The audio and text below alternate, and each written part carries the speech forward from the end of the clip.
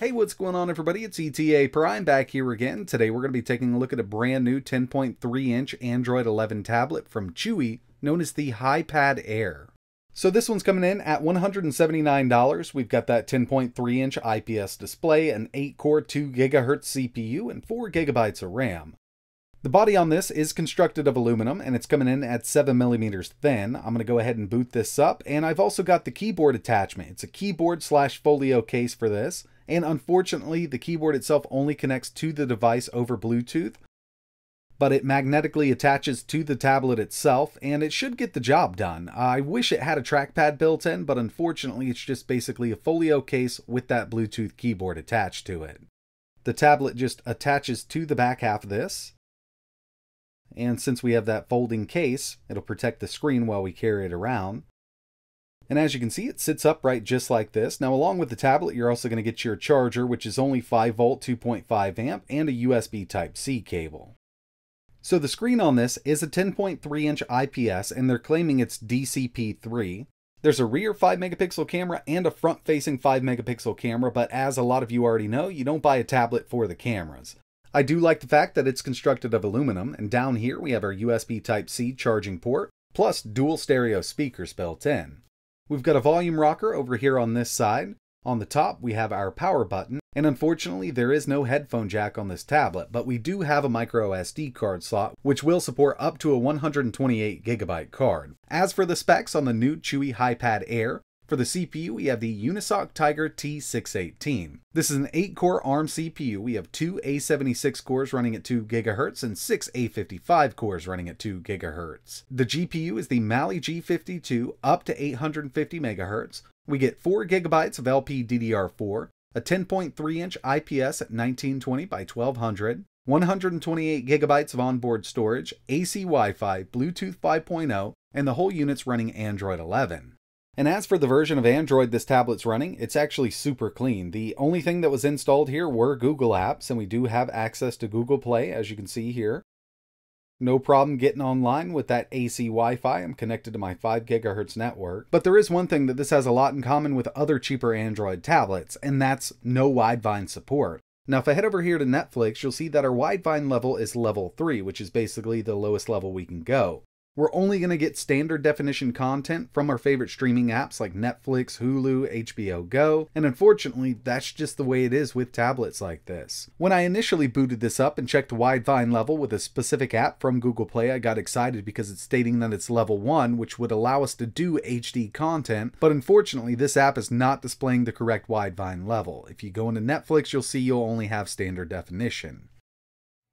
Now this doesn't mean we can't do HD content from YouTube or your own videos. If you want to load them up on the internal storage or an SD card, you can play them at 1080p all day long. It just means that we can't get HD from Netflix, Hulu, and HBO Go. And as you can see here, I mean, it does 1080p YouTube videos really well. We definitely have more than enough power. I also wanted to run some benchmarks. So first up, we have Geekbench 5 coming in with a single core of 388 multi-1379. Moving over to a GPU benchmark, this is 3D Mark Wildlife with a 725, and finally, Antutu with a 193,487. Taking a look at these scores, it's definitely not a high-end device, but this is falling right in line with these $150 to $200 tablets that are on the market right now. Now it's time to test out a few native Android games, and first up we have Asphalt 9. I'm actually really surprised at how well this is performing. On these chips, in the past, I've had pretty bad performance, especially on a race like this with a lot of stuff going on, but as you can see here, I mean, this is running really good. We have Call of Duty Mobile, and with this I'm using an Xbox One controller connected over Bluetooth, where at low settings it's running very well, and I expected it to. I've tested the Tiger T618 and other devices, and I've never had an issue with Call of Duty Mobile. So let's take it up just a bit to a harder to run native Android game.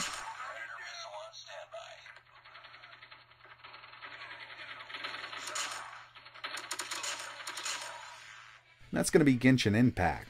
With this one here, I am set to 60 FPS, but I'm on the lowest settings. If you want to go to medium, low, mix at 30, it's going to run great. But running it at 60 FPS does take a toll on these lower end devices, and you will have to drop it down to low, but it will run as you can see here.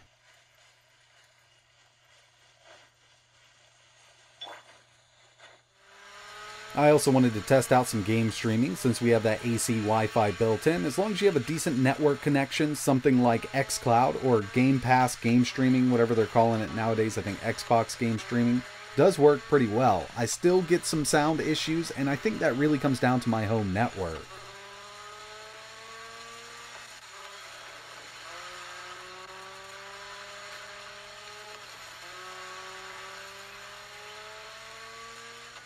Now it's time to check out some emulation, and first up we have N64 Conker's Bad Fur Day. I'm using the standalone version of Mupen64 FZ from the Google Play Store, and I'm upscaled to 800 by 600. I'm pretty sure you'd be able to go a bit higher with this, but N64 does work well on these chips. Here's some Dreamcast using the Redream emulator at 1280 by 960 on the T618. Haven't had any issues with this one either. I mean, Dreamcast works amazingly on this device.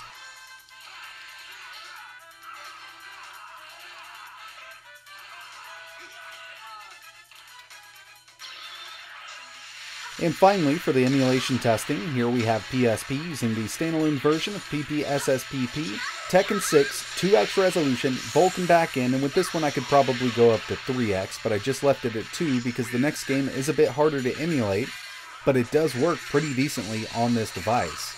Chains of Olympus, 2x, Vulcan back in, running great.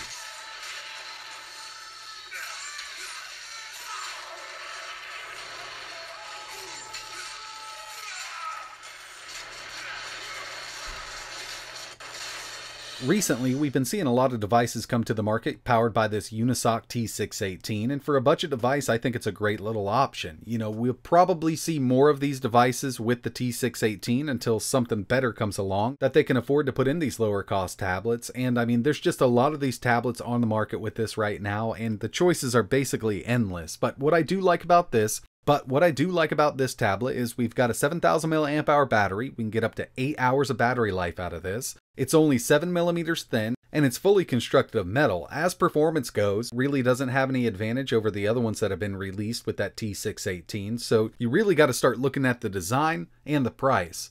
At $180, it might be worth it to some people to pick this up, and if you're one of those people, I will leave a link in the description. But that's going to wrap it up for this one. I really appreciate you watching. If you have any questions or you want to see anything else running on the Chuwi Hi Pad Air, let me know in the comments below. And like always, thanks for watching.